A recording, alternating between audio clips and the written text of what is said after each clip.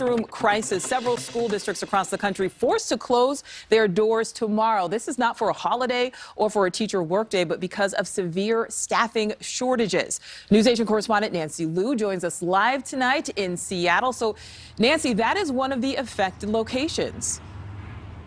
You're right, Nicole. In Seattle, families knew schools would be closed today for Veterans Day, but the cancellation for tomorrow wasn't announced until this week, triggering reaction from glad to mad.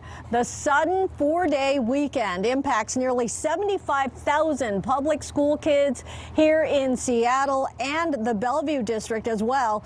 And while weather was among the reasons cited, the bigger issue is a critical staffing shortage. More than 600 educators had requested leave for tomorrow, and with not nearly enough people in the substitute pool, the district was forced to cancel, citing the extra day for physical, mental, and emotional restoration. The same dilemma has also canceled all classes for tomorrow in Denver, Colorado. Staffing issues had already forced some Denver schools to switch back to remote learning. I get that we're staying at home, for being sick, but to actually have a shortage of teachers now, that's a whole nother scary subject. It's just hard to learn through a screen.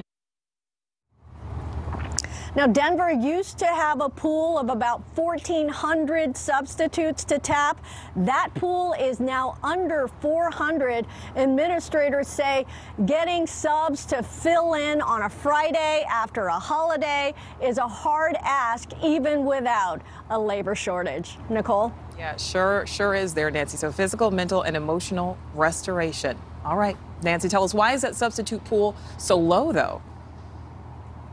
Well, in a lot of districts, Nicole, the substitute pool is retired teachers, and there are a lot of elderly teachers, former teachers, who don't want to take the risk because of the pandemic. And also, the pandemic has made the job of teaching so much harder with protocols and all of the additional pressures of dealing with the pandemic. You may recall that in Oregon, they recently lowered the standards for substitutes in order to have more staffing coverage. Nicole? Yeah, we certainly appreciate our teachers. They've had to deal with a lot. All right, Nancy, thank you.